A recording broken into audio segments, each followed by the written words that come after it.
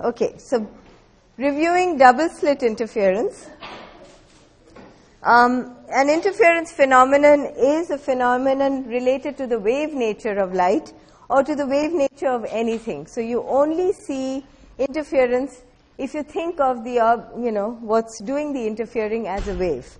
And that's because a wave has some oscillation in space, there is some amplitude variation in space, and if I have two waves encounter one another, those amplitudes at any given point in space add up. Okay? So in particular, they can add up constructively and create a bright spot for light, or they can cancel each other out and create a dark spot. So we went over the conditions for constructive and destructive interference. Okay, and for this particular setup, what we have is two slits. Okay, we haven't talked about the width of the slit yet. We've talked about the separation of the slits.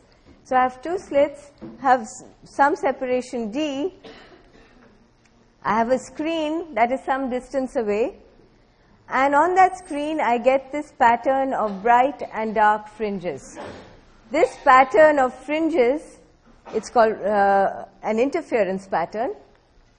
And for the double slit in particular, the location of those fringes is determined by the separation between the slits, okay? And it depends also on which one of these fringes you're looking at. So m is the number, it's called the order of the fringes.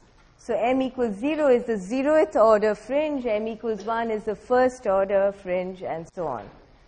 So for constructive interference, when you get the waves adding up and giving you bright light, okay, the condition is that the angle at which the fringes form have this relationship, such that the slit separation d times the sine of the angle theta, theta sub m, m is a subscript indicating the order of the fringe.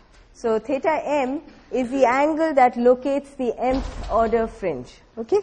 So m can be 1, it can be 2. So if I'm talking about the first order fringe, I would say this is 1, and I would replace 1 in here. And it's telling you that the path length locating the first fringe is such that the two waves are exactly separate. The distance between the two waves is exactly one wavelength.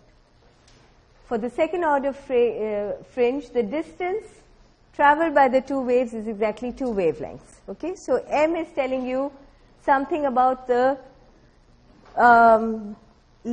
path length difference between the waves traveling from one to the other. So the important thing for interference is if two waves that are in phase, okay, that have started together, if their path length difference is an integer times the wavelength, then they will interfere constructively. If the path length difference is a half integer times the wavelength, that means they are exactly shifted by half a wavelength. So destructive interference means that the waves are meeting such that one wave looks like this and the other wave looks like this. And so when you add them up, you get something that is flat, cancelled out. Okay? And once again, you can do this for m equals plus or minus 1, 2, etc.